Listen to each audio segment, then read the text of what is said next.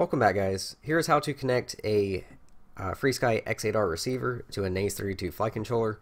I'll show you how to wire everything to get your channels and also telemetry, take you into Betaflight, show you how to configure everything there. Then we will go into the Taranis to set up the telemetry. So first, let's look at the Naze32. This row of pins here will be your input pins. If you look on the back side, you'll see G and D, which is ground. Then 5V, that's going to be your power source to power the receiver. Then you have channels 1 to 8. Now, normally channels 1 to 8 is for PWM receivers, but you can also configure these channels to do other things. So if we flip around to the back again, we'll see on channel number 3 it says U2TX, which is UART number 2 transmit. Channel number 4 is also U2RX, which is UART number 2 receive.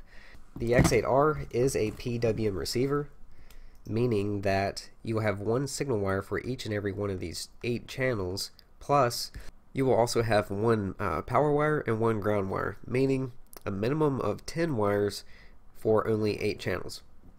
The other thing the X8R is capable of is Sbus. Sbus means that we will actually get 16 channels, and we will only use 3 wires because 16 of those channels are only going through one signal wire.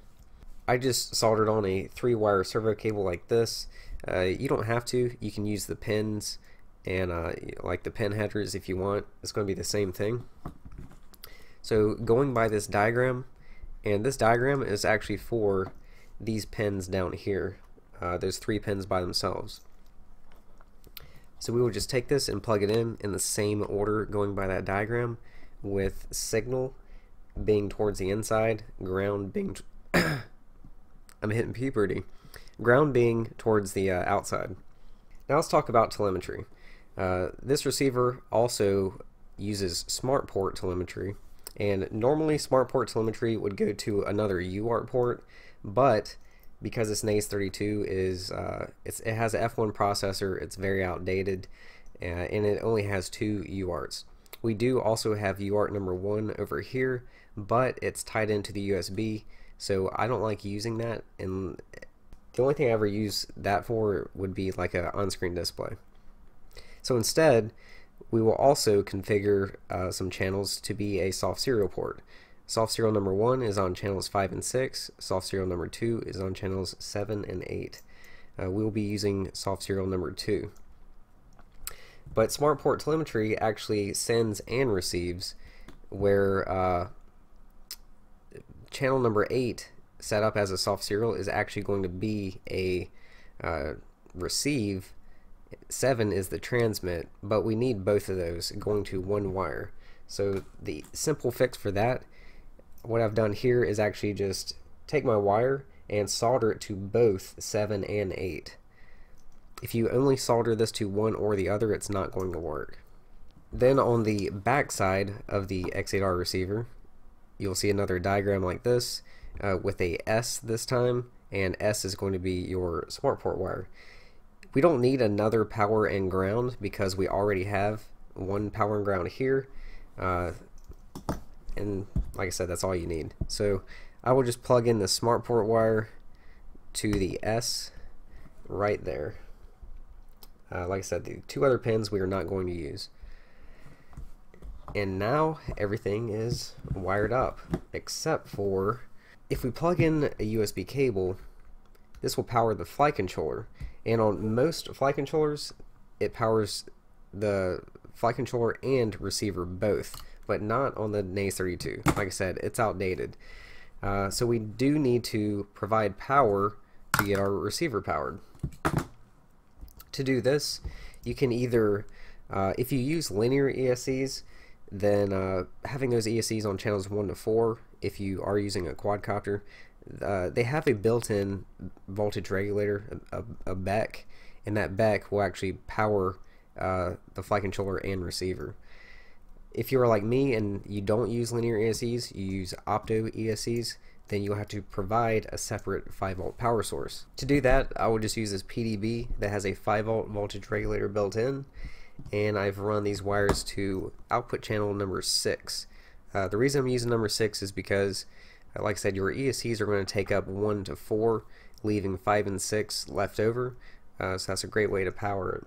So now if I plug in my LiPo battery, we are now getting power to the receiver.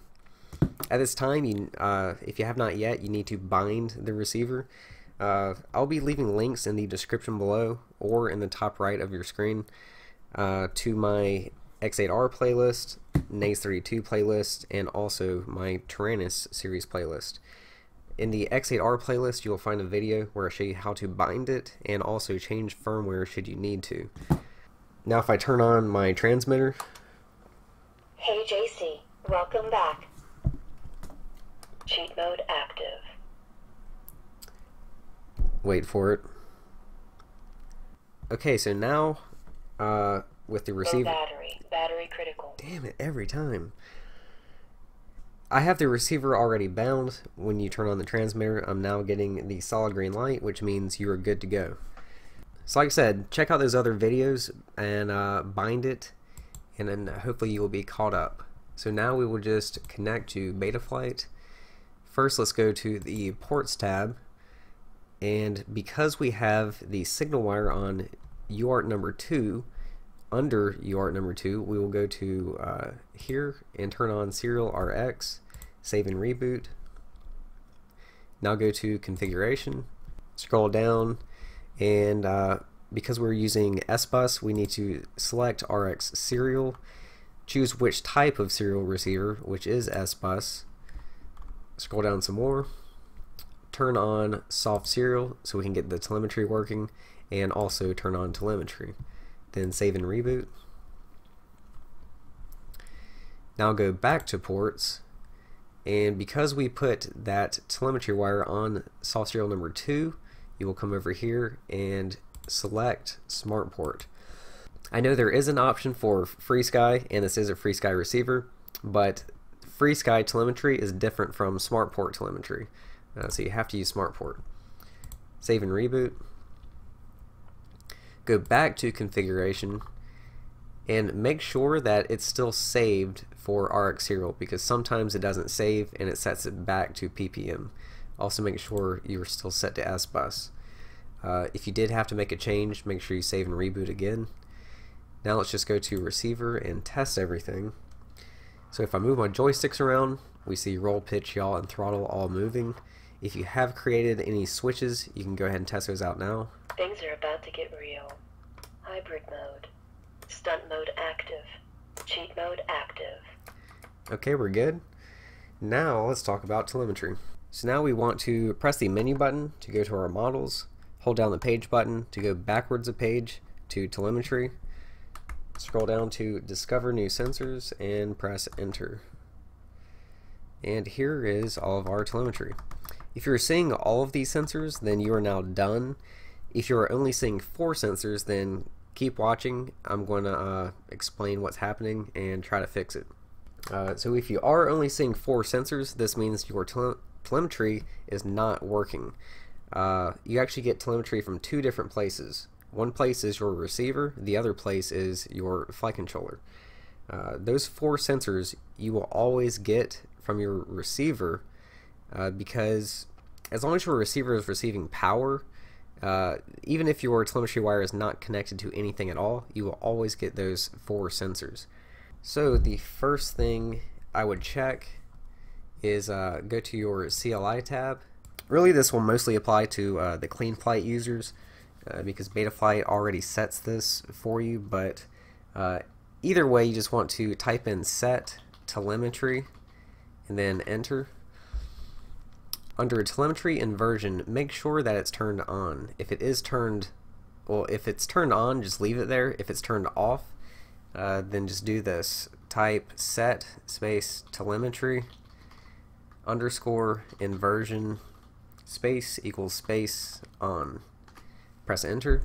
You should now have a message that says this if you typed it in exactly right. But if you misspelled any letters or left any spaces out, then you will get unknown command. But once you get this message, then you can type in save and enter. Now go back to the Taranis and rediscover new sensors again. At that point, you should now be seeing more than those 4 sensors. If you are not, then you just need to recheck everything. So go back to ports, make sure you have serial RX selected for UART2 and none other one, and then for soft serial 2, make sure you have smart port selected, and make sure it's not turned on for soft serial number 1. Also, just make sure that this is still on RX serial, Sbus, and both of these are turned on. Also, if it's still not working, recheck all of your wiring. It should look exactly like this, like I described throughout the video. That's going to do it for this one, guys. Check out those other playlists for other helpful videos, and I will see you again soon.